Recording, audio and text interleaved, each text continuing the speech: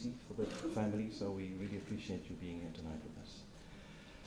There will be lots more welcomes and introductions, but without further ado, let me first ask Ms. Nita Lawton-Misra, the Registrar of the University, to formally open and welcome you on behalf of the University.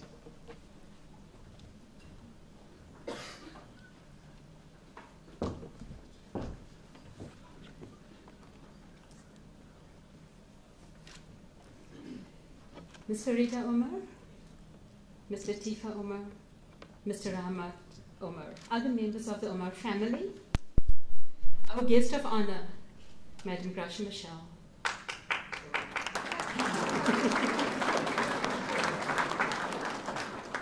Distinguished guests, ladies and gentlemen, all protocol observed. Having the Honorable Graça Machel, a very powerful woman and campaigner of human rights, as well as the family of the late ANC stalwart Dullah Omar in our midst, is a privilege second to none. On behalf of the Rector and Vice-Chancellor of the University, Professor Tyrone Pretorius, it is my singular honor and pleasure to welcome you tonight to the 11th Annual Dullah Omar Memorial Lecture. Prof. Pretorius has sent his sincere apologies as he had a prior business commitment of which he could not get out. This lecture comes at a time when it feels as if our hard-won democracy is fraying at the edges. It is indeed a difficult time for our country, as post-apartheid freedom and justice are in danger of being eroded and replaced by deeply disturbing notions of state capture and corruption. It is in our recollection of the past and our long road to freedom, as stated by former President Nelson Mandela, that we must find new courage to stare down the challenges that confront us. We dare not succumb to our fears or a sense of weariness that we have been down this road before. It is imperative that we pause to reflect on the wisdom of the late Dullah Omar and the principles that informed his commitment to a liberated South Africa, one in which our constitutional democracy remains sacrosanct. In a 1998 speech to the National Council of Provinces, Dullah Omar spoke of the Herculean task that he and his colleagues had undertaken to ensure that instead of 20% of South Africans accessing the justice system, every single South African enjoyed that inherent right. Then he said, and I quote, 1994 was the starting point of democratization, not the end. Nobody, neither white nor black, need to fear that process because it is inclusive, not exclusive. It involves nation building, uniting the country, ending the terrible culture of violence and corruption, redressing apartheid-created imbalances and inequalities, and making South Africa a better place for everyone to live in, unquote. After the first democratic elections in 1994, Omar became the first Minister of Justice of democratic South Africa. For him, the radical transformation of South Africa involved far more than rhetoric. Instead, it meant dismantling the unequal access to justice and taking 11 apartheid-based departments and merging it into a single one that would serve all. Dullah Omar's belief in a better South Africa was as unwavering as his belief in modesty and humility. It is instructive that he shunned the trappings that could be easily accessed through his office, preferring to remain in the home where he and his wife Farida had raised their children. It is equally instructive to remember the role of this university during apartheid. Like Dullah Omar, our students and staff remained steadfast in their pursuit of freedom and the realization of a democratic society in which every single citizen of this country would have the right to equality and dignity. It made sense, therefore, that in 1990, Dullah Omar was appointed director of UWC's newly established Community Law Center, which aimed to research human rights, perform human rights litigation, and run community-based education programs. Equally fitting tonight is having one of our continent's most vocal advocates for human rights and dignity present her lecture in Dullah Omar's name. As we take guidance and inspiration from the work and wisdom of Ms. Machel, we remember that she has been relentless in campaigning for the rights of children and women. She's done this for most of the continent, for most of her life, both personally and through her foundation. Machel is recognized for her dedication to educating the people of Mozambique, for her leadership in organizations that devoted itself to children of her war-torn country. She has been a major force in increasing literacy and schooling in Mozambique, and has spoken of the needs and rights of children, families, and community from platforms all over the world. Her activism has not only lived in words, but through a myriad of projects to which she has given direction, and the hope she continues to inspire in those who would have remained oppressed and dispossessed. Ladies and gentlemen, please join me in welcoming Mrs. Machel to the University of the Western Cape, and in saying thank you for being such an inspiration and for showing us that when the heart truly desires, anything is possible. Thank you.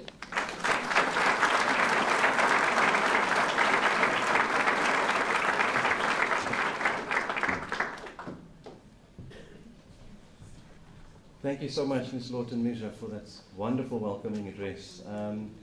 Let me also quickly acknowledge a few people that are here with us tonight. Dr. Max Price, I saw him on the list. I don't know whether he is Rector of UCT. If he is here, warm welcome. Lydia Idranyafi, Deputy Consul General of Madagascar. His Excellency Dullah Omar, the Ambassador of Eritrea. Ms. Belinda van Heerden, Judge of the Supreme Court of Appeal. Bridget Mapandla, I don't see her, but she may or may not be here. If she is, warm welcome. And also some members of our advisory board, Professor Liam Mambene, Dr. Sulaiman Mubarak, and Mr. Ashraf Mohammed. And anyone that I haven't mentioned, please, everyone, feel welcome tonight. Ever since we changed our name from Community Law Center to Dullah Omar Institute, Dullah has become more part of our fabric than ever before. And we proudly carry forward his legacy of fighting for social justice and the rule of law in South Africa and across the continent. And Auntie Farida and the Omar family, we want to again say that we are humbled to use his name in our institute, because we also know you guard that name jealously, because his name is associated with humility, integrity, and strong leadership. And let me also say, echoing the words of the registrar, that looking at our current political leadership, I think these qualities are in short supply. These are difficult times, and I think we're all a little punch-drunk with all the news, ongoing news, relentless stream of news about states seemingly unable to conquer this beast of corruption. A government that is not prioritizing those who need its support most. Parts of the private sector in an unholy alliance with bad elements of the state. And a ruling party that is devouring itself at great cost to the functioning of our state institutions. I had the privilege of interacting with Dullah Omar a few times early on in my career at the Community Law Center.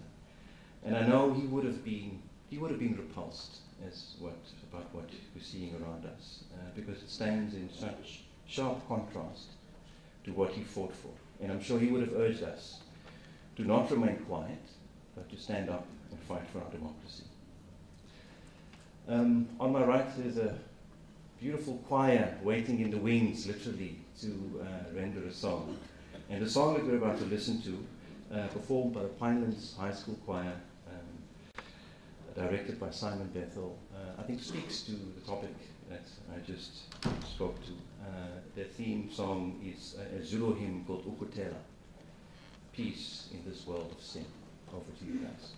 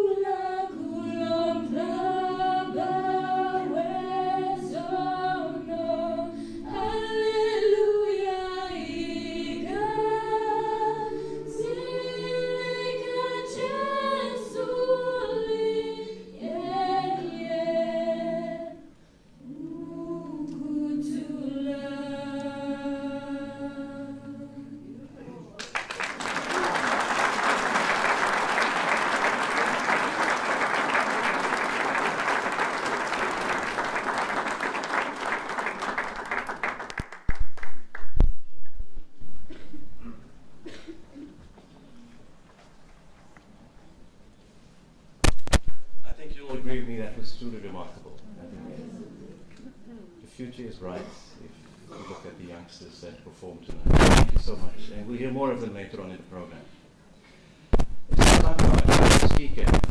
Mrs. Graça Machel will now be introduced by Dr. Maria Asim, who is one of the many formidable researchers working at the Institute. She's been with us as a master's student, as a doctoral researcher, as a postdoctoral researcher, and now as a senior researcher, so she's really very smart. Over to you, Maria.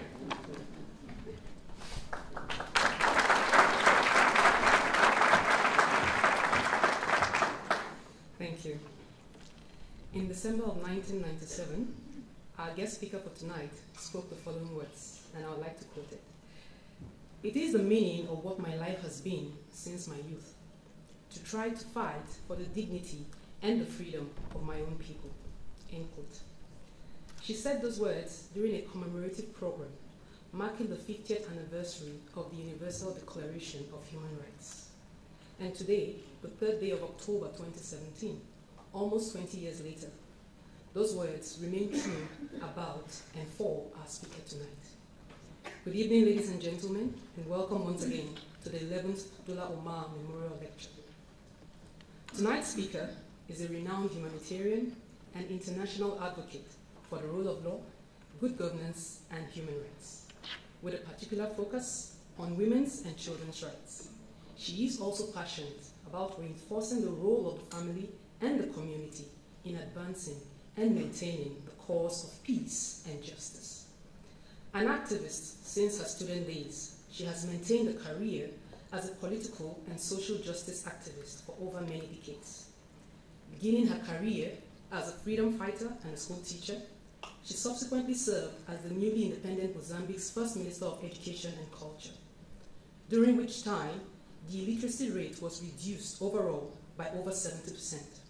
In that portfolio also, she actively promoted peace and reconciliation in the country. Through the Foundation for Community Development, among many others, she continues to facilitate greater community access to knowledge and technology, as well as to patterns of sustainable human development in Mozambique and beyond. Her goal in all of this is to contribute towards the eradication of poverty and the achievement of social justice for all. Globally, our speaker has a long history of sterling work, both within and without the United Nations, including chairing the development of the groundbreaking UN study on the impact of armed conflict on children. Through this study, the world gained new insights into the plight of refugee children and child victims of armed conflicts generally. In recognition of this unprecedented work and its significance, she received the 1995 Nansen Medal from the United Nations, the 1997 Global Citizen Award of the New England Circle, and the 1998 North-South Prize of the Council of Europe. More recently, she has served on the United Nations Secretary General's Millennium Development Goals Advocacy Group and the high-level panel of eminent persons on the post-2015 development agenda.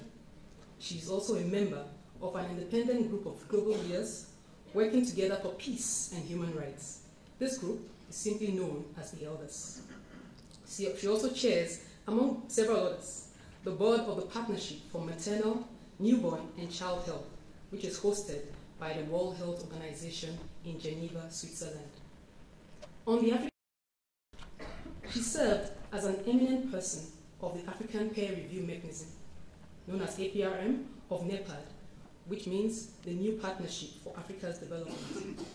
She is a member of the African Progress Panel, a group consisting of 10 distinguished individuals from both the public and private sector who advocate for equitable and sustainable development for Africa. She is the board chair of the African Center for the Constructive Resolution of Disputes and is also an ambassador, African ambassador for UNICEF's A Promise Renewed. It is an initiative supporting the United Nations Every Woman, Every Child movement. Through the Graça Machel Trust, a Pan-African advocacy trust established in 2010, she continues to advocate for, among others, women's economic and financial empowerment, education for all, an end to child marriage, food security and nutrition, as well as the promotion of democracy and good governance in at least 20 countries across the continent, including here in South Africa. In addition to the Graça Machel Trust, our guest speaker is the co-founder of the Mandela Institute for Development Studies. It's located here in South Africa and seeks to address the short, medium, and long-term development challenges in Africa and South Africa in a holistic and comprehensive manner. Its mission is to make a difference in the resolution of challenges confronting the nations through a vibrant and robust debate, by interrogating current paradigms and by offering new approaches on the way forward. Through her passionate dedication to her work, our guest speaker has earned and continues to earn numerous awards and appointments, including being named the Chancellor of the University of Cape Town, President of the School of Oriental and African Studies at the University of London, and the Chancellor of the African Leadership University. In all the excellent work that this exceptional woman has done over the years and continues to do today, one thing stands out. This is a woman who always asks the tough questions in order to challenge the status quo. She does this by challenging the stakeholders to think through the issues and to work together towards changing or improving the situation of various groups of people. The late advocate Dullah Omar, in whose memory we are gathered here tonight, is known for the same soul-searching legacy. This holds true, whether in connection to the Truth and Reconciliation Commission, whose establishment he oversaw, or by laying a solid foundation for South Africa's justice system as the democratic nation's first Minister of Justice. We are therefore very privileged to have our distinguished guest speaker with us tonight. Ladies and gentlemen, please, without further ado, join me in welcoming Madam Graça Machel.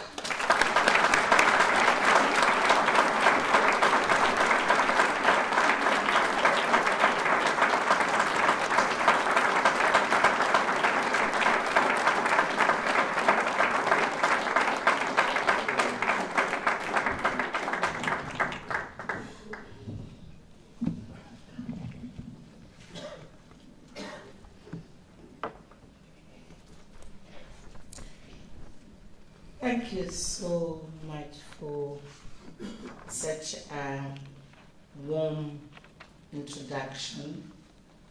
I now feel a bit intimidated because I believe she raised expectations which I really doubt whether I will be able to meet.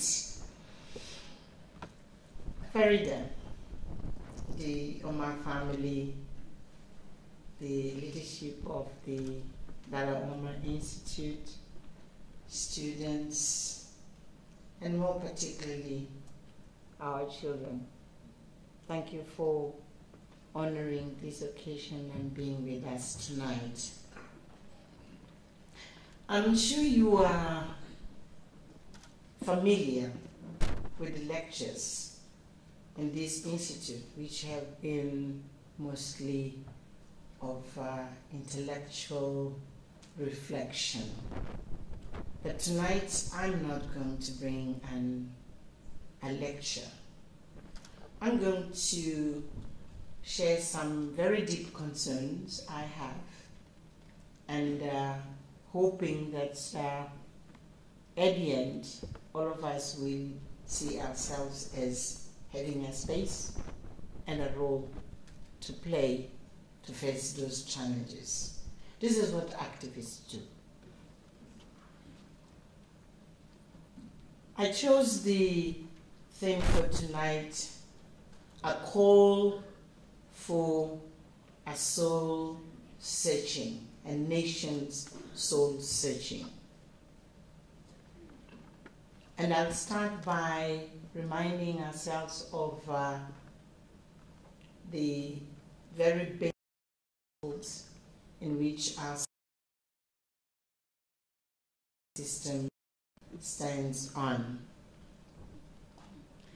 The Freedom Charter was the statement of core principles of the South African Congress Alliance, which consisted of the African National Congress and its allies, the South African Indian Congress, the South African Congress of Democrats, and the Colored People's Congress. This is very important, particularly for the younger ones, to know how the birth of the Freedom Charter was really a collective coming together of different people in our nation. Adopted at the Congress of the Peoples in 1955, it stands as a reminder of the vision behind a people-led, human rights-based vision for a new South Africa. And I'm going to quote, "We, the people of South Africa, declare for all our country and the world to know that South Africa belongs to all who live in it, black and white, and no government can justly claim authority unless it is based on the will of all the people. That our people have been robbed of their birthright to land, liberty, and peace by a form of government founded on injustice and inequality. That our country will never be prosperous or free until all our people live in brotherhood, enjoying equal rights and opportunities.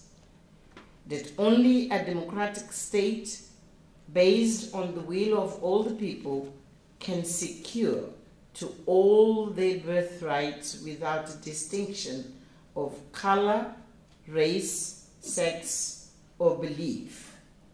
And therefore, we, the people of South Africa, black and white together equals, freedom. And we pledge ourselves to strive together, sparing neither strength and courage until the democratic changes here set out have been won," unquote. Our Constitution lays out the blueprint of a new equitable South Africa.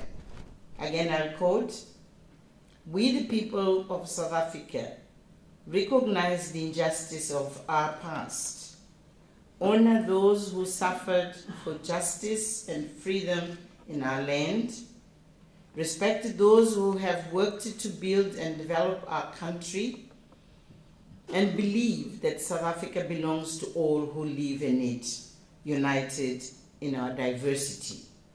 We therefore, through our freely elected representatives, adopted this Constitution as the supreme law of the Republic, so as to," and I would like to underline this, "so as to heal the divisions of the past and establish a society based on the democratic values, social justice, and fundamental human rights.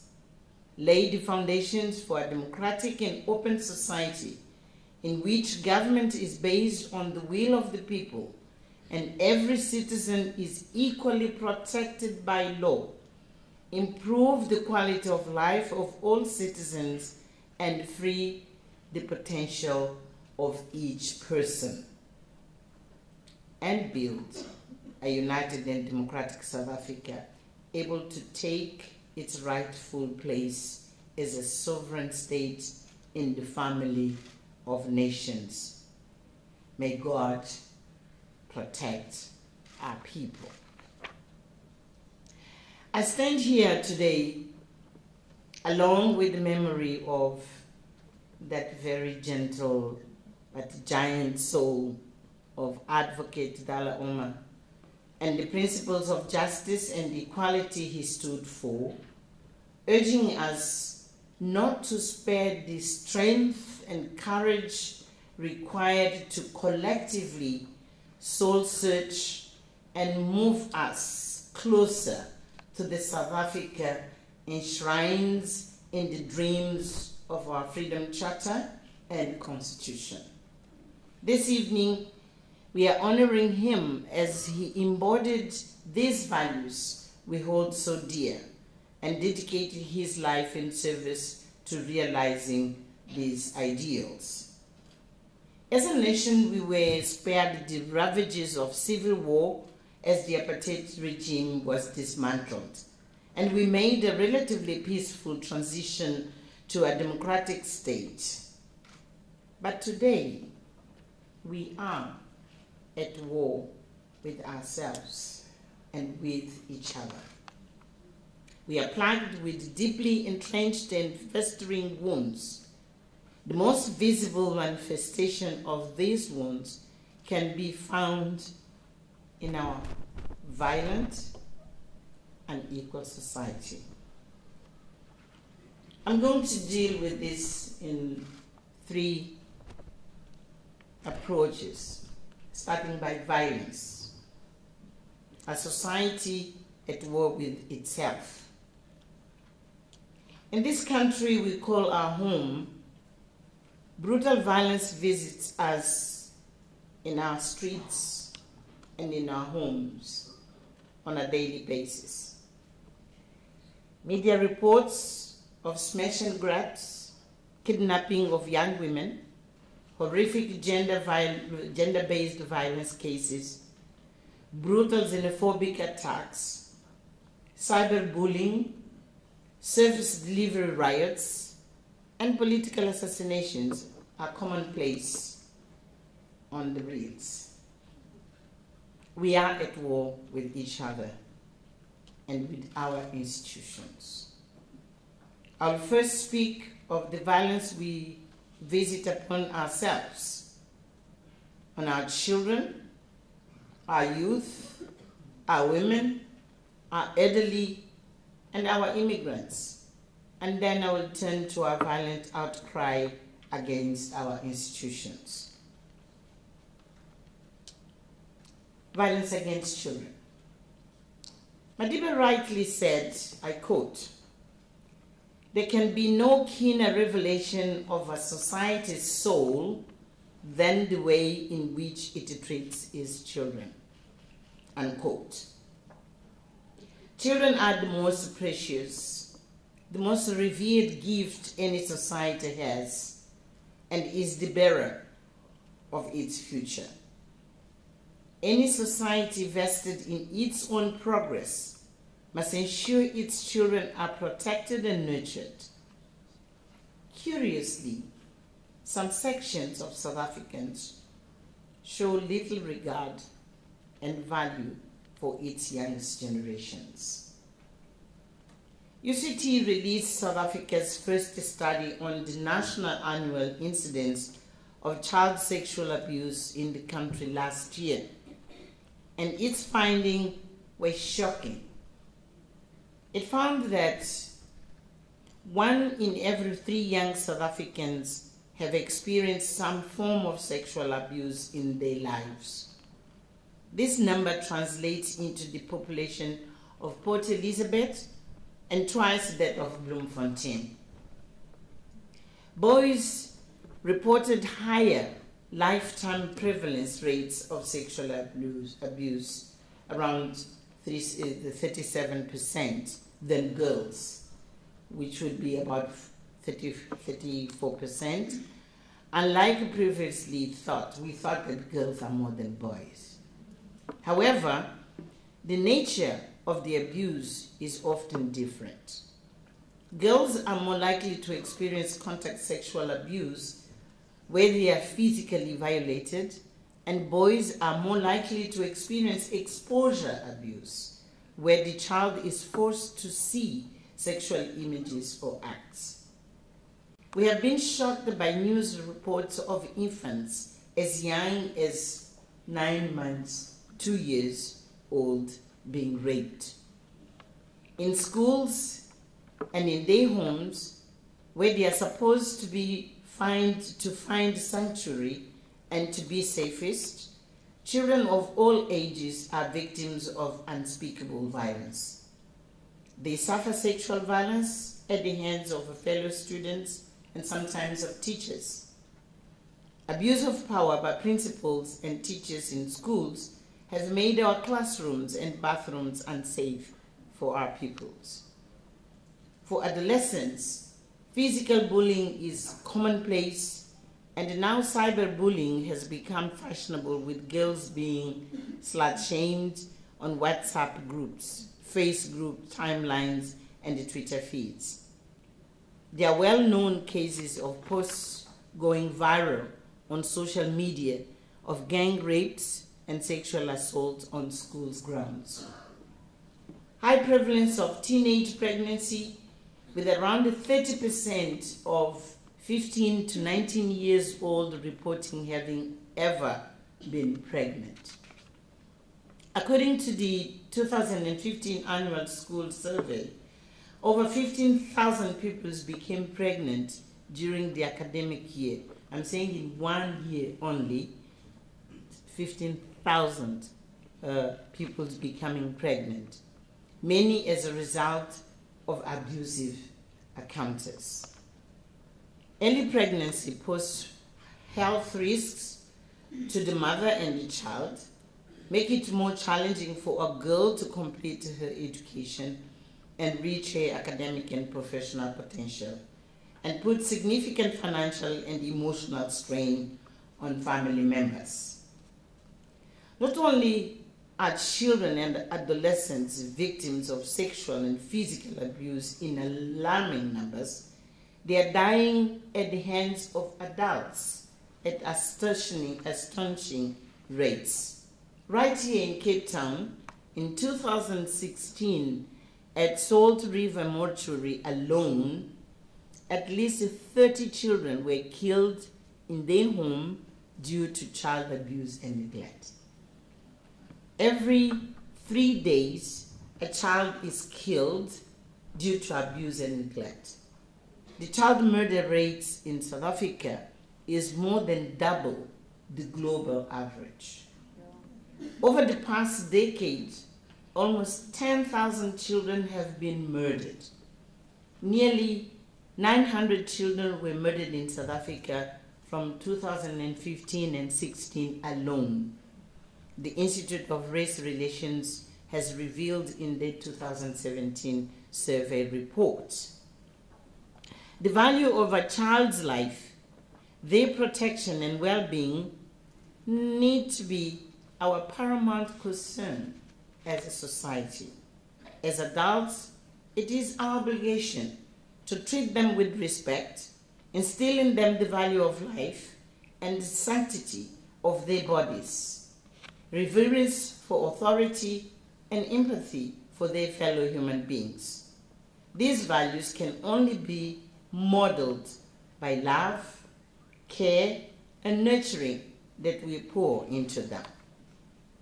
When they grow up experiencing hostility, exploitation, and abuse, it then becomes no wonder that they grow up devoid of a moral compass and react violently to their circumstances in life. It should come as no surprise that many of our young people do not have respect for each other, figures of authority or adults in general, respect for their parents, the elderly, the police, or government officials. Having been socialized in a culture of violence, a natural tendency will be to operate in the world from a place of aggression and physical combativeness. We see this play out in young adulthood and beyond through gang violence, date rape, road rage, and bar brawls. In its most extreme form, when a society has lost its sense of boundaries and limitation and has little respect for human life, what results is the visceral violence attached to what in other countries is limited to petty crime. For example, home invasions and car theft escalates quickly here into kidnapping, rape, and murder. Speaking of murder, from 2015-16, over 18,500 murders were recorded, which amounts to an average of 51 killings daily. In this country, 51 people are murdered every 24 hours. These astounding statistics make South Africa one of the most violent societies in the world, and a particularly dangerous one for its young people, its women, and its elderly. Let me now move to violence against women. Women are under attack daily in South Africa. 40% of men assault their partners daily. 40%, almost half. A woman dies at the hands of her intimate partner every 8 hours, which translates into 3 women being killed by their loved ones every single day. It is reported that more women are killed by her current or former partner here than in any other country in the world. According to the Victims of Crime Survey data, report released by Stats South Africa, most of these crimes are likely to occur either in the home and amongst people who know each other, and with the influence of either alcohol or drugs. This implies that regardless of whatever crime strategies the police adopt, many of these crimes will continue to occur unless behavior and value change takes place in society. Violence against elderly. Any society that does not cherish and protect its most precious children, women, and elderly is a sick society.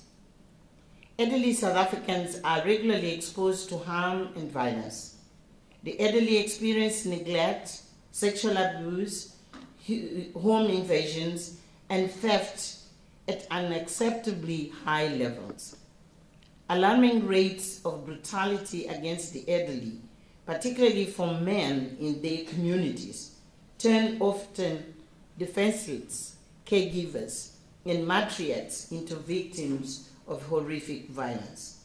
Rape, sexual groping, and assault of elderly family members is often accompanied by the use of drugs and alcohol of the perpetrators. It is encouraging to see a recent push in tougher legislation in the form of life sentences for men who rape elderly women and having sexual assaults of older persons being treated as harshly as the rape of minors and the disabled. But much needs to be done to protect those who should be living in their golden years. This phenomenon is a signal of the decay of our moral fiber and the absolute minimum regard we have for each other as human beings, as well as an indication of how broken our community policing and protection mechanisms in our cities and villages are. Violence against the other, the foreigner. We have not only turned against our own, but towards those who have found a refuge in this country as well. Waves of xenophobic attacks in 2000, 2008, 2013, and 2015 saw the killing of foreign nationals from Nigeria, Zimbabwe, Kenya, Somalia, Pakistan, Ethiopia, and Mozambique. This violence, while seemingly a reaction to economic inequality and perceived threat to livelihood, is also a manifestation of Afrophobia and the lack of value and connection we have to others from our same continent. Many of these countries played a significant role in the liberation of this country, and we have repaid their generosity with malice, making our borders unsafe and unwelcoming to them. Indeed, we are a nation at war with itself. at war with our fellow citizens, as I have just explained, and at war with our institutions. And this is what I'm going to now. There's still a commonly accepted notion that violent protest is an acceptable reaction to state action or inaction, as the case may be. Service delivery protests and strikes, for example, often turn violent.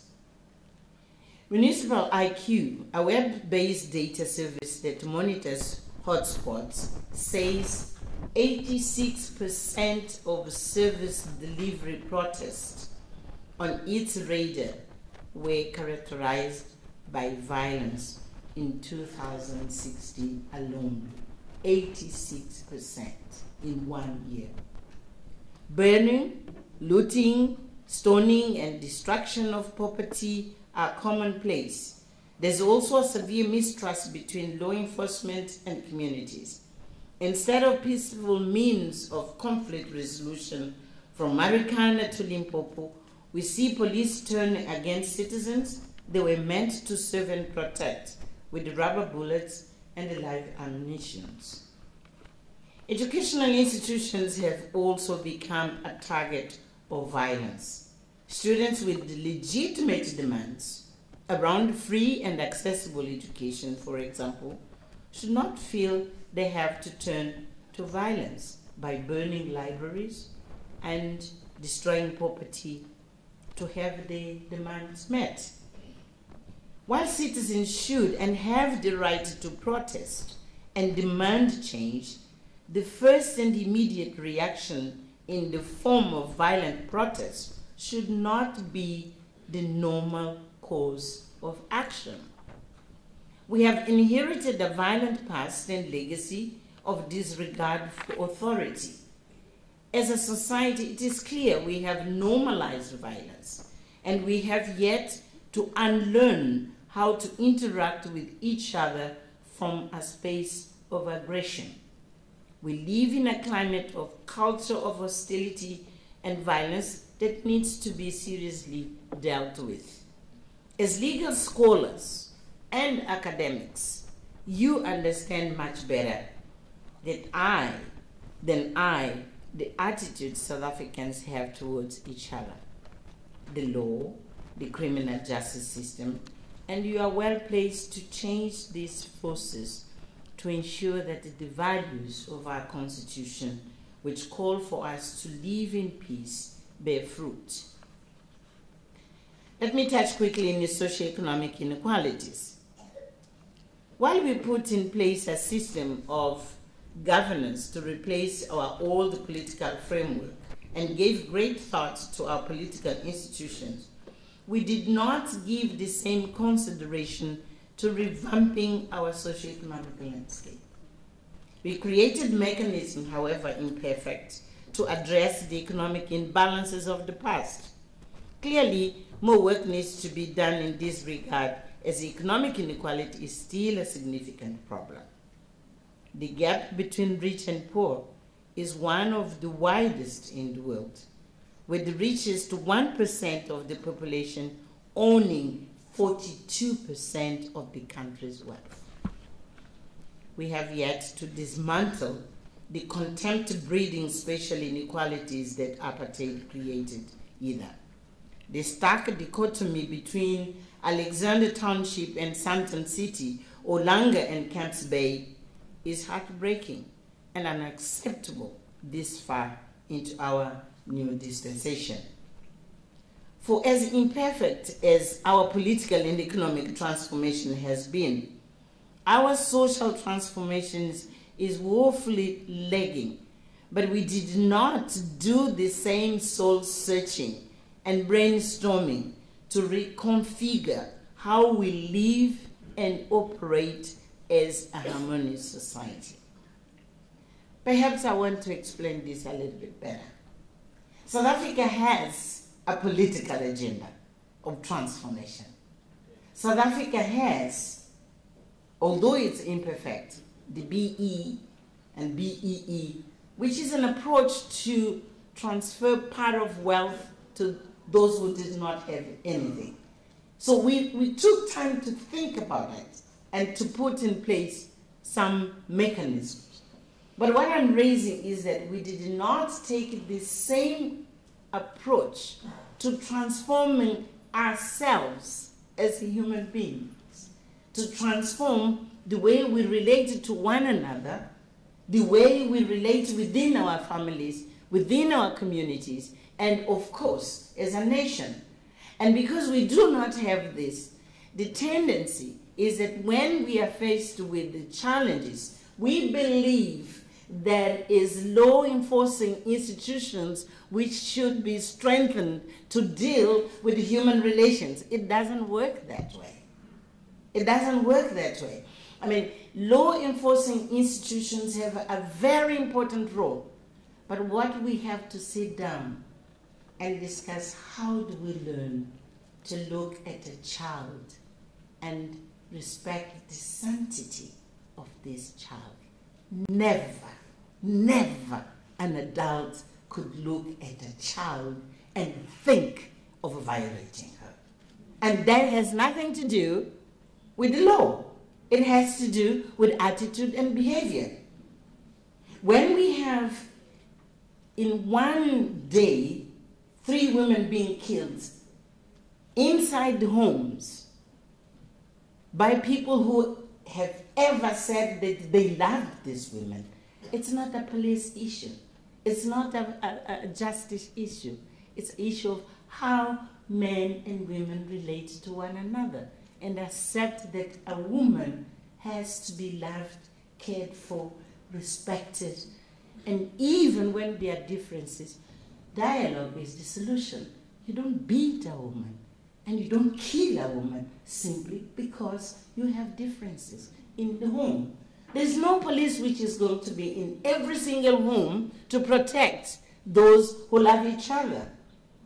So my problem and my concern tonight is, I know that public institutions are totally imperfect, but I want to bring it to us as human, as people. What do we have to do to learn to respect and to value each other? Moral degeneration. State culture and corruption have taken over our news headlines.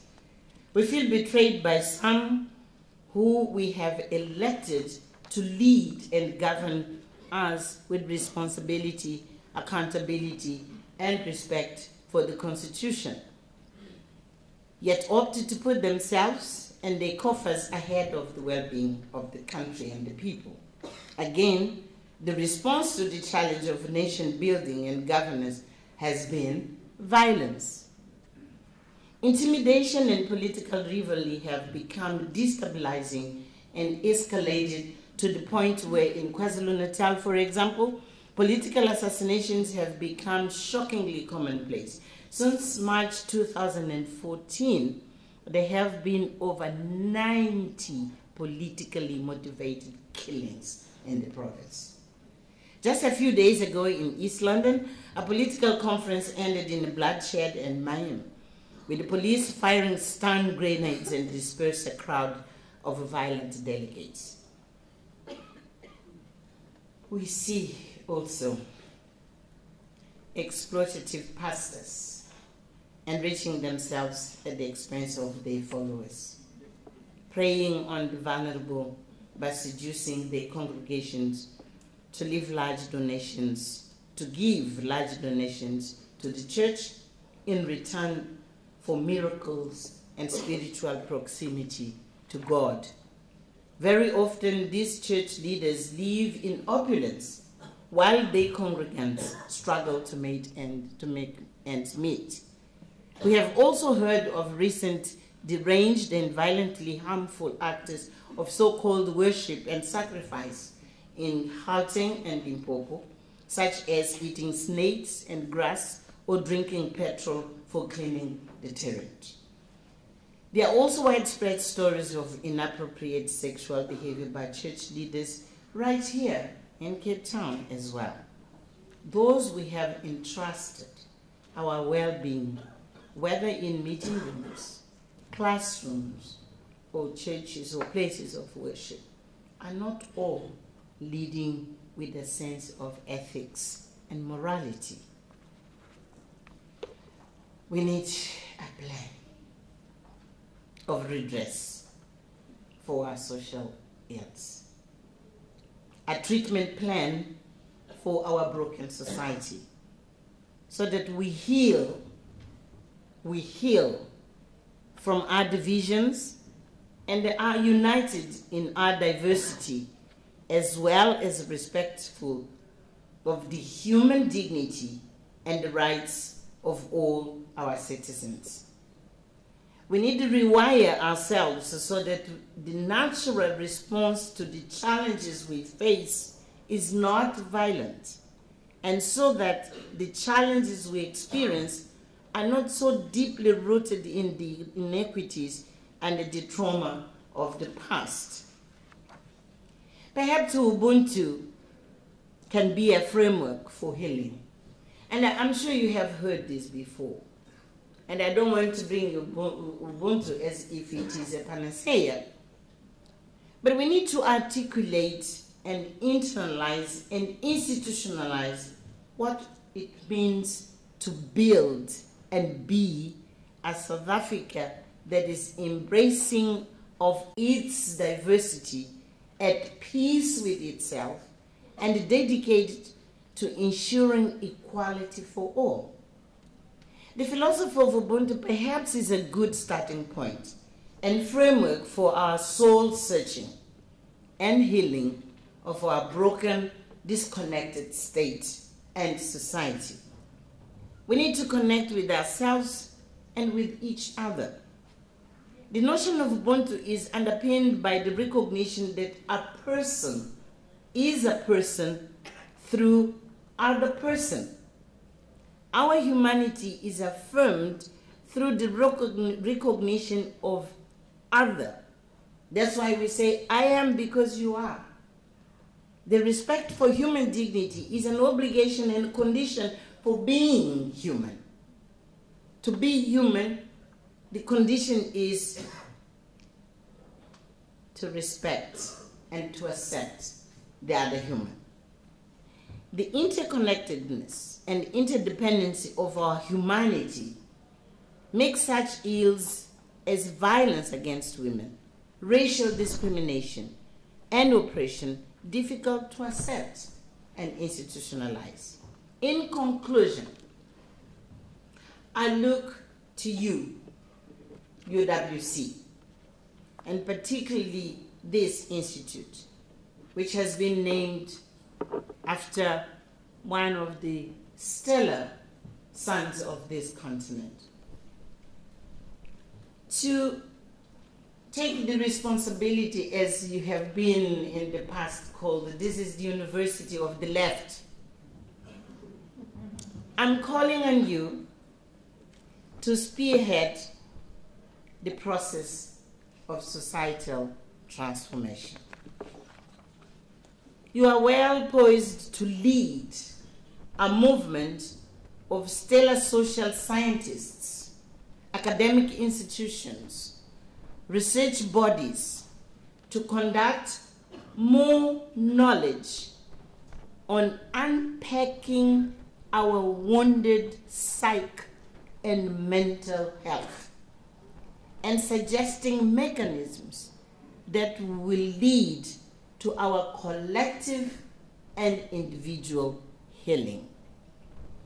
Please identify strategies and build a movement that will enable us to heal individually and collectively and repair our brokenness. Please help us map out where we go from here. It's not enough to acknowledge. It's the first step to acknowledge. So what do we do? And who else can help us to know what to do than social scientists who can research, they can give us the framework, and then, as a starting point, We firstly need healing at the macro level, within our hearts and minds as individuals, within our families. I can't underscore more the importance of the family, where the values of relationship, of human relationship, are being molded. It's in our own families, and no one can replace the responsibility of the family, particularly in protecting and nurturing the little ones. But we need to do this also from family to our neighborhoods and our communities, so we can then transform and heal in our schools, in our places of worship, in our workplaces. I'm bringing the responsibility to us individually and collectively, so that we don't continue the attitude which many times we say, the government is failing, if somebody else is failing, and we don't take responsibility that in human relations, it's all of us, it's each and every one of us. And that's why I'm saying the soul searching. The soul searching as individuals, as communities, and the social institutions in which we are. We have to do it. We have no choice. We'll never have a healthy society if we are not healthy individuals. And if we do not live in peace with ourselves, we'll be always at war with somebody else. So please utilize your intellectual capital and build coalitions amongst your networks of other centers of excellence like this one to help define for us the architecture of a society that we need to build and live, so that we live together peacefully as equals and fully embracing of all our rich diversity. Without serious soul searching and an operating framework for us to live into and transform the way we self and collectively identify and relate to one another in the spirit of Ubuntu, we will continue to be unhealthy and will be involved in this spiral of death and violence. So I end here, hoping that I'll hear from the University of Western Cape, from this institute, the beginning of a social movement, which is not like me. I'm a social activist. I can say things, but I do not know how to deal with those things to heal mentally and emotionally. You have the tools, and it is your time to give us that architecture, that framework around which individually, family, communities, schools, places of worship, places, workplaces, wherever we are together, we'll be able to lick our wounds, heal, and become the society which Dullah Omar and many others they dreamed of, and actually they left us with the institutions which are the pillars of a democratic society. Now, the task is ours. Thank you very much.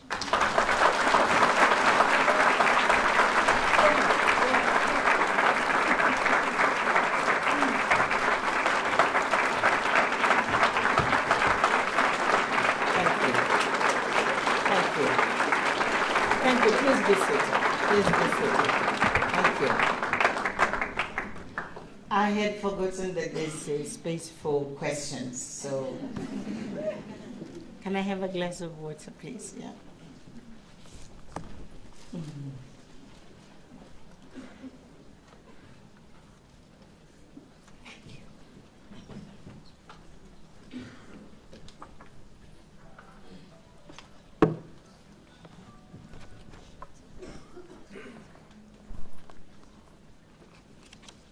Thank you so much for those words. I think they paint a bleak picture, a harrowing picture, but they also inspire us, and they challenge all of us in terms of how we need to move forward.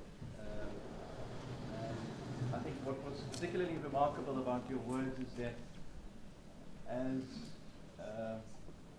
the university and as the Dullah Omar Institute, we often look at institutions. How do we fix institutions? How do we stop corruption? Mm-hmm. How do we change the law? And you say, no, it is about human relations. It is about how we interact with each other, how we bring humanity back, mm-hmm. and embrace the value of Ubuntu. It also, I think, brings me to one of the great legacies of Dullah Omar has been the Truth and Reconciliation Commission. Exactly. Which was one of mm-hmm. these mm-hmm. unique combinations mm-hmm. of law, justice, and humanity mm-hmm. in a process that was again imperfect. And there are lots of challenges that still remain, but nevertheless played a crucial part in the early transition. So I think there are lots of threads from your speech. And your challenge to us, and the legacy of Dullah Omar that we try to uphold. I think challenges to us to look at what is it that we can do mm-hmm. at our workplace, in our offices, in the lecture halls, in classrooms, in our families, mm-hmm. at home, churches, other places of worship. Those are the contexts within which we can place, we can pursue bring to life the words that you share with us tonight. So thank you very much. It was truly rich. Should I move down there? I think we can maybe take a seat here. Yeah. Okay. Mrs. Machel has kindly agreed to take one or two questions to take the debate further. And so I would like to invite anyone who wants to ask a question to come forward. There are a few rules. Unfortunately, ladies and gentlemen of the media, this is not your opportunity, unfortunately. I know that many of you have lots of questions, I'm sure you do. But we really want this to be an opportunity for students and for anyone else who is here in attendance to ask a question. Do please keep your questions short and focus it on the lecture. I'm sure there's lots of other questions that we have that we seek Graça Machel's counsel on, but we would like to take the discussion further on the speech itself, and briefly state your name and the organization that you represent, if applicable, so that we can take your questions. So let me take 2 or 3 questions. I'm going to insist on 3 questions, and 2 of them must be women. So I'm looking for, you are number 1, and then where's my second woman? Yes. Where is she? There we go. Yes, please. You are number 2, and then number 3. Let me see there at the back. You are number 3. So number 1, please go ahead, and I'm sure there are roving mics that we can bring to you. So we have 3 questions, 2 ladies, and then a gentleman at the back.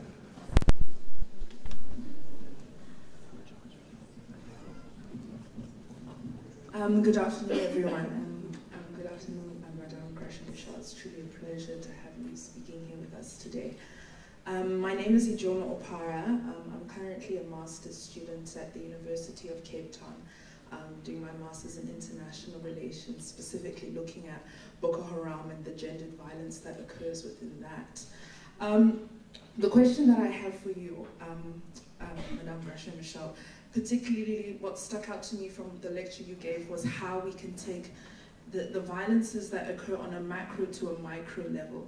And one of the things that I was thinking about specifically was how we can connect the youth and the conversations that we are having to different generations. So the question that I have, or the thought that I want to put out there, is how can we bridge what seems to be an intergenerational gap that exists between the youth, not only amongst school children, but also amongst fellow students I have at my university, and also with older generations that I talk to, where there seems to be a lack of commonality and understanding about some of the pertinent issues on the continent,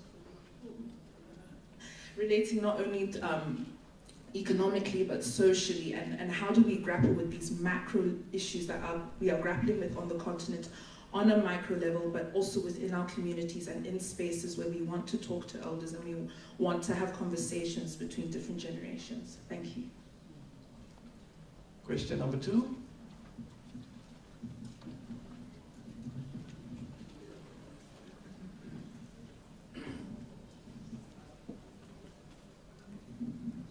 I'm Dorothea Hendricks from UWC, psychologist. Thank you, Mama Graça. I would like to just hear on a personal level from you and from Mama Farida, if that's possible, just 1 or 2 things, practices you have to let the younger generation in your family feel validated, and practices that have been special to you. And then I'd like to invite each of you to choose a young person to answer the same question, because their voices and what is special to us as well and to them is quite important. Thank you. Thank you. Question number 3 there at the back.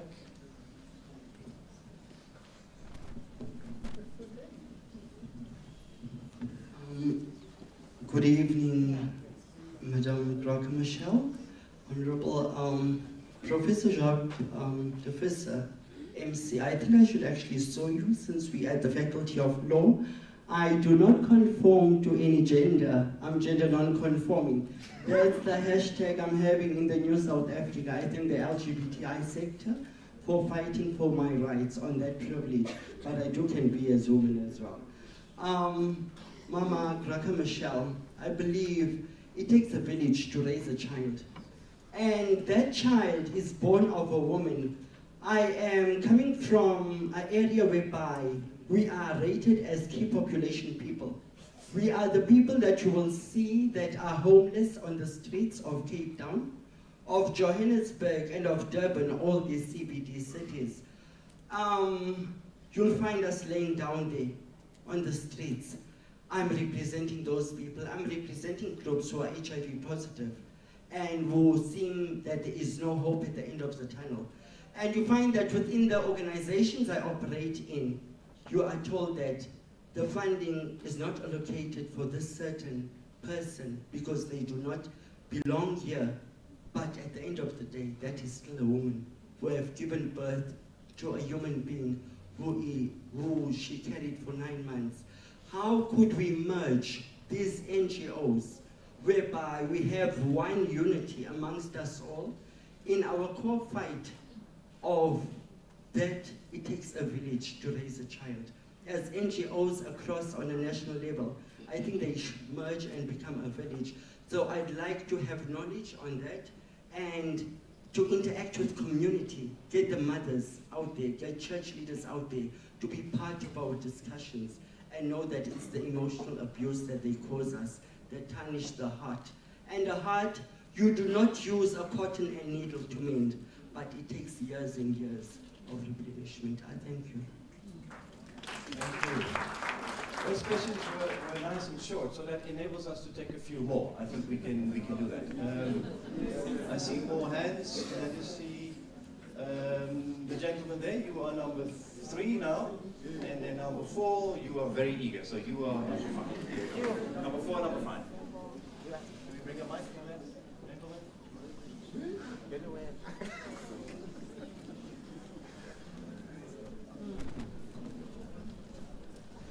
Thank you. Hello, Mama Graça. I think when we want to speak on violence, let's address the violence in UWC first. The broken house, the broken family, the financial exclusion of students that's happening yearly to UWC, the violence of students being homeless for a year, but the management of the institution has the funds and resources to give housing for the students. It speaks about that violence. They speak about the violence that this institution has caused 143 workers that they've unfairly dismissed. They've stripped one income in a family. Can you speak on that violence? They speak on violence that the UWC has done to student activists, that they able to incarcerate students, that has become a daily breakfast, while there are no breakfast in residence for students to go to court each and every morning. They speak on violence that institution has caused to our sisters. Let's not forget the violence that's happening in MU today. That MU is on fire, Forte is on fire, because the youth is still rowing, is still trying for its legitimate of free education.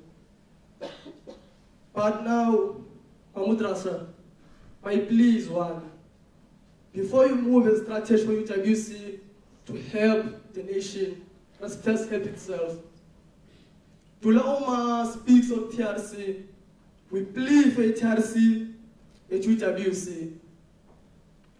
We plead, Mama Graça Machel, in the resources that you have, to be able to facilitate a TRC at UWC. Because the institution is a broken institution. It cannot produce any leaders because it prisons their leaders. The same institution that the SRC president of the institution was sent to go to prison for 21 days. For him there, he cried for the struggle of the workers. Struggle of 143 families that now have no bread to eat. There's no breakfast in their homes. The only thing that they know is countless CMA cases that it proves that the justice system of this country has failed students. Amudrasa will spill, bleed, to be the mother of the nation, do what Samora Machel should have done for this nation. Think what will he say when he sees the student activists who try for one violin call for decolonial education, that the academics today are using it to benefit for themselves, but those who preach about, to forth about it, they've got nothing. The only thing that they know is court and protect victimization. We plead with you, Mamudrasa. All the provinces in this country, the leaders of this nation, are in jails. The only thing they know is court and suspensions. We plead for a national TRC. If this nation could forgive the COG, how can it not forgive its children? If their University of the Western Cape speaks about the TRC say change this nation, how they continues to victimize its own students? Speak and plead for the TRC. Thank you, my brother. Thank you. Question number 5. And then after that, we wrap it up. Can you please keep it short, gentlemen? We are going towards the end of the session. Thanks. Thank you, Mama Graça Machel, for that wise words and for educating us once again. I'll be as brief as possible. I think this sort of culture of hypocrisy and apathy has evolved around our dignitaries, our leaders, etc. And unfortunately, we can't condone it. We could also argue that it's a question of patriotism that is actually coming into, is being put into, that's coming into place here. That's patriotism being questioned, our loyalty towards Africa, towards the people of Africa itself, but also, as you mentioned, the soul-searching method. We could argue it's a sort of having to do some sort of introspection within ourselves, which I fundamentally agree with. However, though, Mama Machel, exploitation within the workplace in South Africa is still a huge matter that needs to be addressed. Huge racial discrimination that occurs within the workplace, exploitation, people working hard and still being underpaid by the capitalist system, and our government actually having agreed, I think, if I'm correct, in 2016 that 3,500 Rand minimum wage is okay. That was actually ratified. So also, just to conclude, racism, tribalism in South Africa, you know, this whole kind of thing that we also need to look at, that is actually sort of, as much as culture is supposed to unite the people of the African continent and the diaspora, it is sort of actually hindering, to a large extent, hindering Africa's process. I will conclude. I will pause there for now. Thank you. Thank you. Okay, cool. I have to stand. Perhaps I can go there. Because it's easier when I'm standing. Well, some of the people were not asking questions; they were making comments, which I have taken note. But I don't think really I would be in a position to respond to all, because they're just part of enriching the debate. But I think it comes again to say, those who have to change whatever the challenges we have, it's ourselves. We have to take responsibility for that. Anyway, the young lady started with the intergenerational conversation. How do we promote this? I think we just have to start where we are. If you are in a university, invite somebody you believe you'd like to have a conversation with. Because I have heard many opportunities in which, informally, not in a session like this, informally, I'm asked to share my life experience with young people, which I do with a lot of pleasure, because it's not only about what I have lived through, it's mostly to allow me to understand young people. Because I'm no longer young. I ceased to be young long time back. So if I have to be relevant in this society, I have really to understand the world which is yours, which is different from the world in which I grew up. So there is a mutual enrichment in these intergenerational conversations. But sometimes it's difficult to know who is willing to and where. So my response to you young people, just to take initiative to invite whoever you believe it would be interesting to interact with. Of course, as a collective, because you can't do it individually. So whether you are in a student movement, whether you are in your church community, when I say church, I mean religious community, because not everything is a church. It can be new mosque, wherever you are. I think we just have to take initiative to promote this kind of interaction. And most of people of my generation will do it with pleasure. And as I'm saying for myself, it's really a mutual enrichment. It's something we need to promote. There are also some organizations which are trying to promote, let's say, dialogues for social cohesion, for instance. This is another space in which people can interact in this intergenerational thing. There was a long comment on people living with HIV, LGBT people, and how they're being treated. Let me say the following.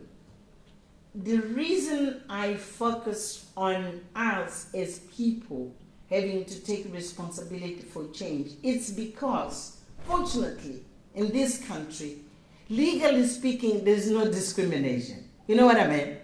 The legal framework accepts everyone with no discrimination at all. But discrimination happens because people did not change internally to embrace the values which are outlined in the law and the Constitution. Is to live the values of the Constitution. And this can be done by people. And that's why I'm insisted today. It was deliberate, actually, instead of focusing on institutions, because we hide into that instead of taking, the inwards looking and say, how are we transforming ourselves to be able to embrace, to accept, and to treat every single human being in him or her dignity as equals. And that takes each one of us to change. So, in your case, you were talking about NGOs. I think there's no other way instead without just confronting these organizations to say, you know what, you have established yourself as an institution, a social institution which wants to serve.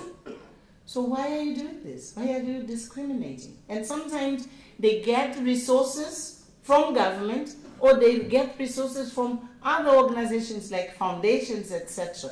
It's precisely to allow them to serve and to serve well. So it is a process in which we have to educate one another to live the values of our Constitution. Then there was a long comment on issues of UWC. I'm not qualified to comment on this because, as you can understand, I just came for a few hours. I do not know the dynamics of what's happening in-house. If it were in UCT, perhaps I would know better, because it's my home as well. But let me tell you something. We need to improve communication and understanding between whether it's the faculty, whether it's management of our universities, our students, and the efforts which are being made, but also the limitations which exist to meet certain standards in treatment of students. Because I think sometimes the communication is not so clear and complete for students to understand and to accept that yes, there are attempts which are being made, and if it's not covering everything we would like to do, not deliberately because we don't want to, sometimes there are problems of resources. I'm saying this on the basis of UCT, as I'm saying. We do have challenges as well. And most of the times when you take the task of explaining, including explaining the budget, to say, what is the budget we have? And how can we meet the needs of all students with the budget we have? So that we will know, how far the effort is being made, although 100% of the things we wanted to do are not being met. But I don't think many times communication is as in two ways as it should. Because I would find it extremely difficult that a South African university would opt to oppress its students. I would find it very difficult to accept. But I think we need to improve communication. Well, the last one was a comment. It was not really a question. Listen, if I had gone, for instance, to explain how this issue of workplace and the issue of salaries, which can be, people are paid rightly, we have a big problem. We have a big problem. It's not only here in this country, but in other places as well. Is that, the capitalist system which we embrace, and our states have not challenged that, is that most of the objective is to make profit. And if you are to make profit, where you pay, how you pay, it depends on, at the end, this company is going to want to make profit. So I think there are systems which we opted without questioning the impact in the human. And we analyze as the economy.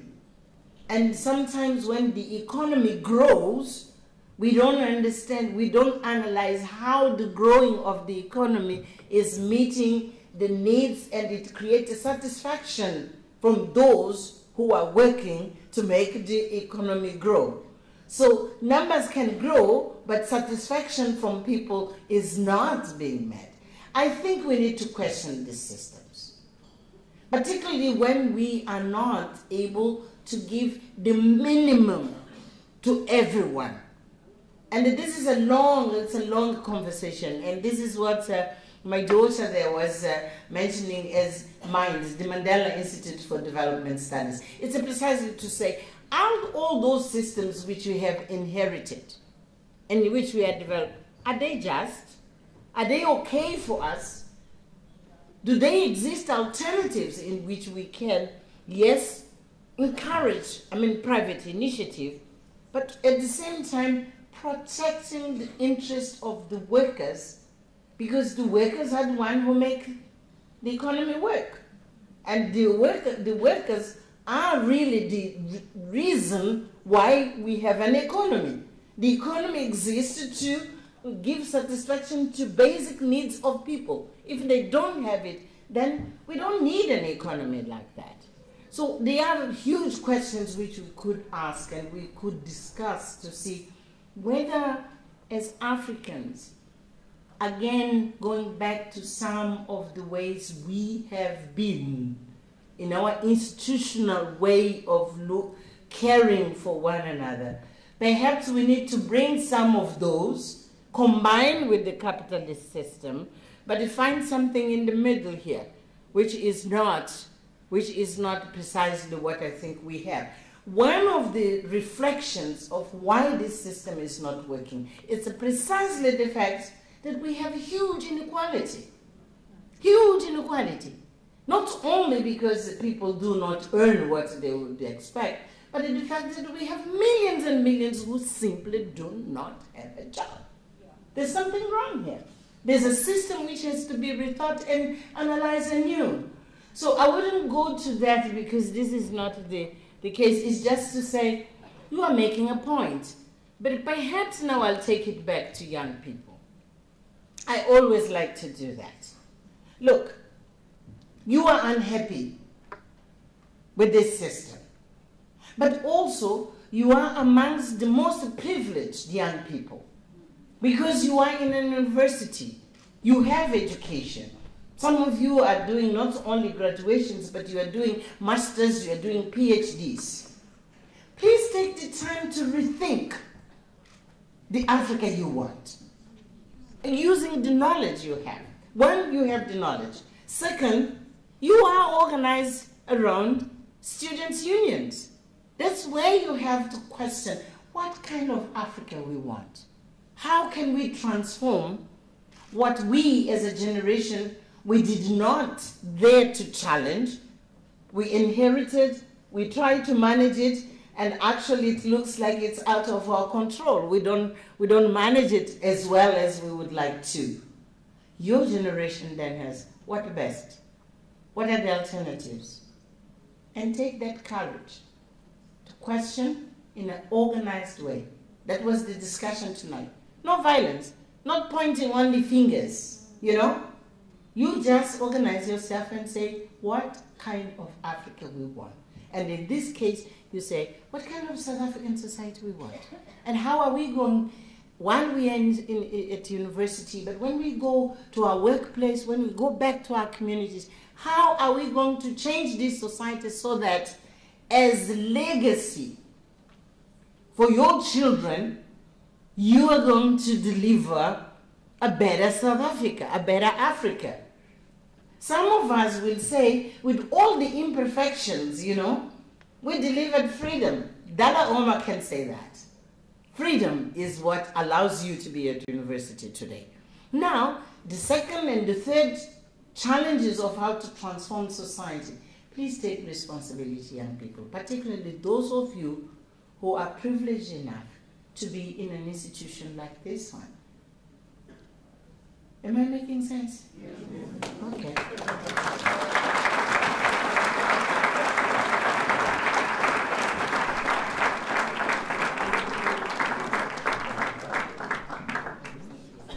Thank you so much. We're going to listen to the choir again.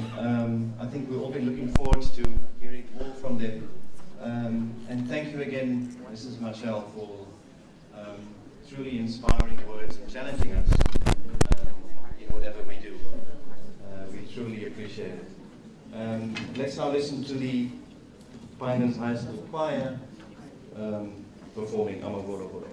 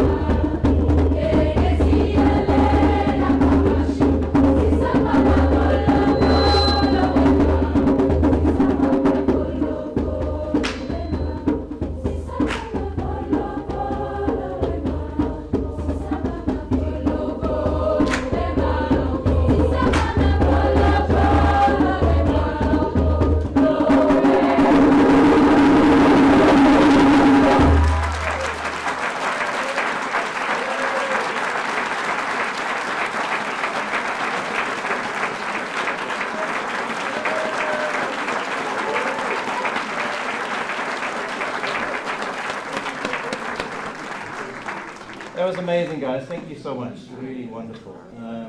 We could listen to Mrs. Machel all evening, and we could listen to the choir all evening. That's all we need. But back to the program. I'm going to now give the floor to Ms. Dullah Omar, who will express a word of thanks on behalf of the Omar family.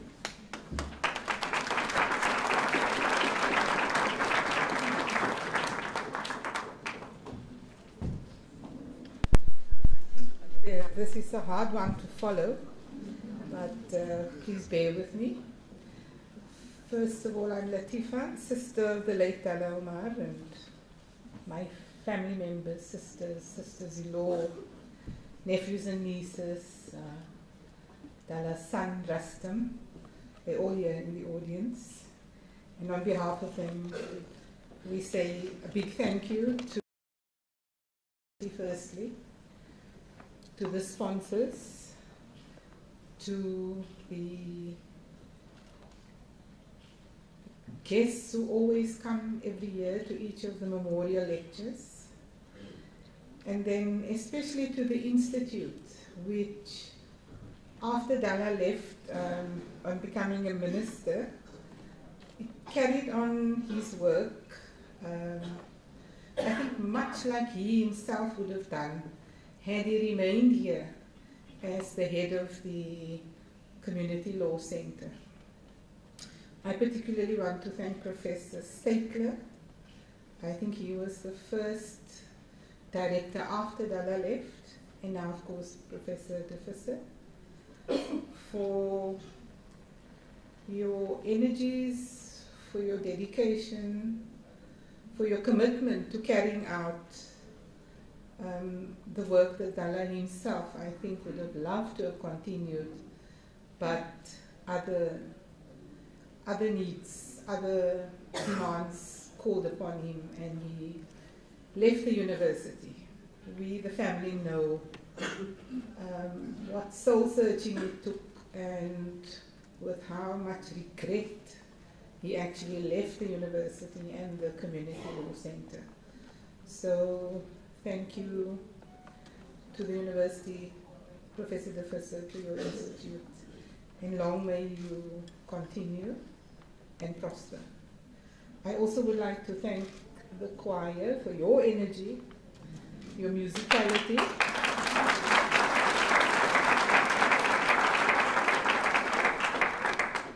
I wish I could sing like you, but unfortunately I think if I did try, I would probably crack a good couple of mirrors and lights and so on here. So please, I ask that you continue with your musical endeavors, but also, like my brother would have said, do not leave your education behind. Your education in music might end up becoming your profession, but it might also be something that you do in addition to another profession that you have, that you decide on. And that choice that you're going to make, he always stressed, was essential because you are going to fill the gaps, you are going to be the engineers, you're going to be the scientists, you're going to be the teachers of the future South Africa. And South Africa needs people with all these skills to make it the great nation that we know it can be. So I think the lecture series reminds us, and the comments that have been made, reminds us a lot of Dullah as an individual, more in this context of the academia or of politics. But he was never a staid, straight-laced, serious individual. He was fun-loving, he was jokey, a family man. He loved his children generally, he loved his own children, the children of our family. He would crawl around on his hands and knees with them perched on his back. He liked nothing better than to come home, change into something casual, and then sit and play with the kids or any visitor who just happened to come and check if he's at home. Even at the time when he was a minister, he had no objections to people just walking in on his house and sharing his supper, and often my poor sister-in-law was very much put upon to cater for the 4 or 5 extra people who suddenly rock up there at supper time or tea time, and he would sit and chat to them like they were old friends. And you know, he wasn't this minister, director of the Community Law Center and so on. But he also, and as the lecture series and the list of distinguished speakers remind us, a very intellectual, analytical, intuitive individual, sharp to the point, a listener very often before he speaks. The others could speak. He would sit there with his arms folded, or sit, Rastamadis, is it like this? He used to sit like that, and I see that characteristic in many of us, we have also got the same, or we do this. And he also used to sit like that. And for example, a group of students in the 1980s, the affluent students, who would come to his house and discuss what they were going to be doing and so on. And he would just calmly sit there and say, yes, encourage them to speak, and you speak, and yeah, and what do you think, and what do you think? He never prescribed to them, but skillfully he drew out from them what he knew they should do. So it became their program, their ideas, not something that someone else, a Dullah Omar or a Madiba, was the one who said, you must do this or you must do that. And so they own those ideas and they own those programs. And that made them work all the more hard and in a committed way to achieving their programs.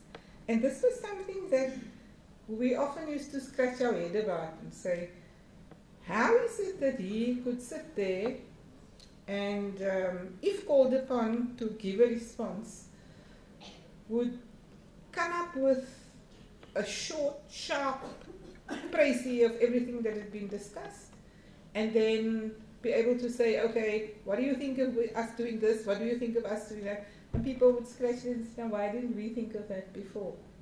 Why is it only now that it's become clear to us about what we should have been doing? And there was never any kind of rhetoric or bluster or pushing himself forward into the foreground, into the limelight. That wasn't him. But what he was is a deeply passionate and committed South African and African patriot. And whatever it took for him, from his family, for him to do for this South African nation, which at that time was a nation in waiting, and for this Africa, which I think is still a continent in waiting, he was absolutely and totally committed to doing it. And he instilled that same kind of feeling in all of us. Unfortunately, I can't say I have the same incisive and brilliant mind that he had, but in my own way, I've tried to live up to his legacy. I also would,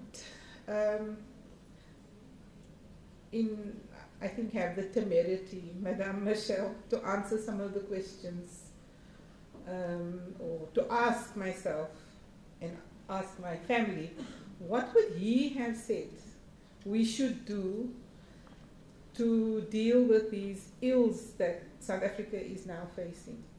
How do we, in our own spaces, try and correct or to start laying a foundation for a better community, firstly a better family, a better community, and then a better nation and then a better continent?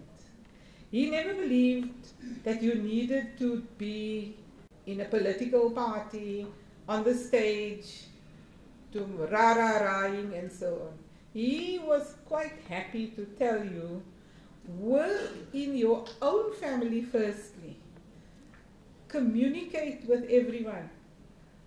Show everyone what is to be done, what is right, what is wrong.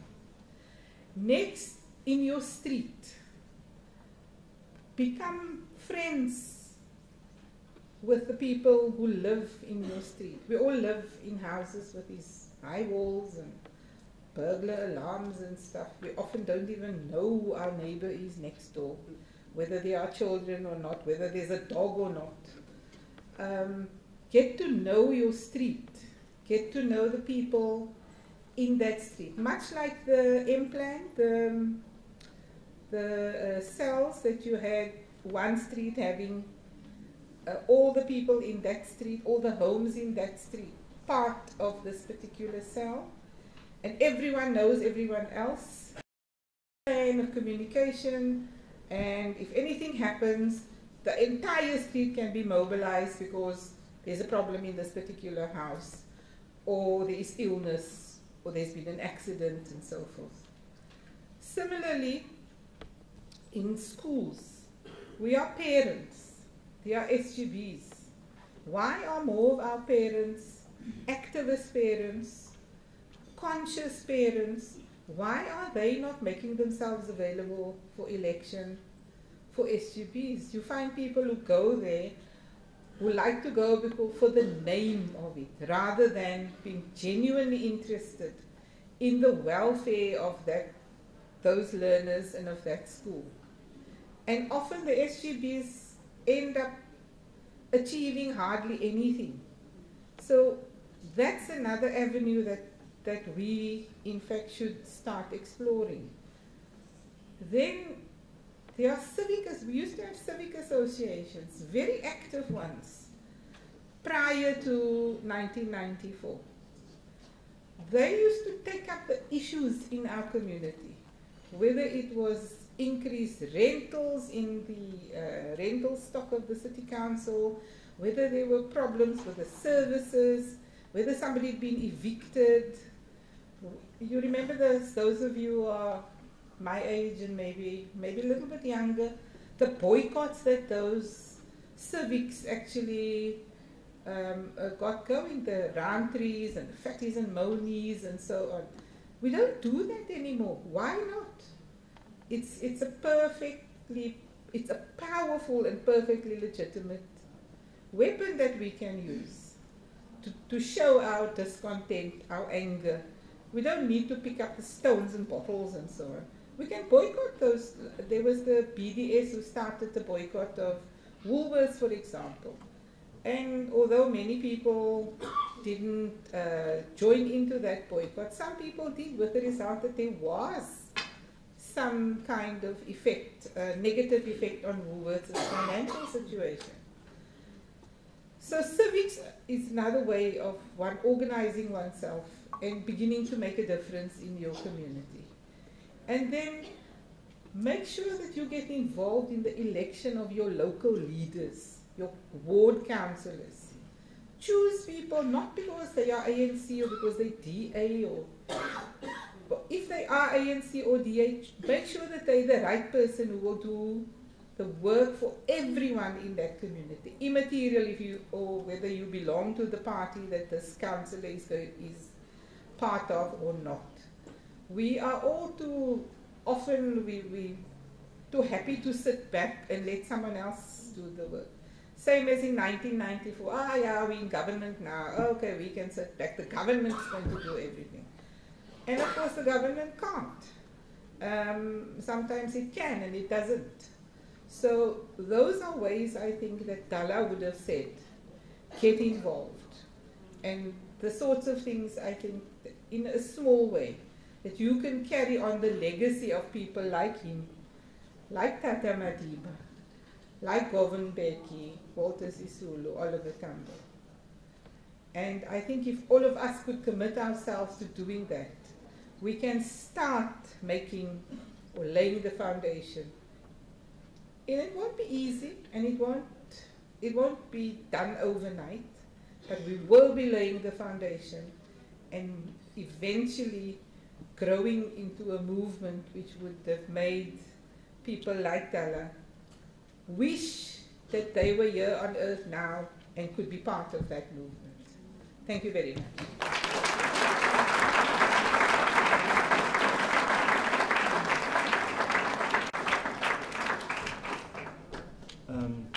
We've prepared a little gift for Graça Machel, and I now want to ask Auntie Freda if you wouldn't mind handing that over to Graça.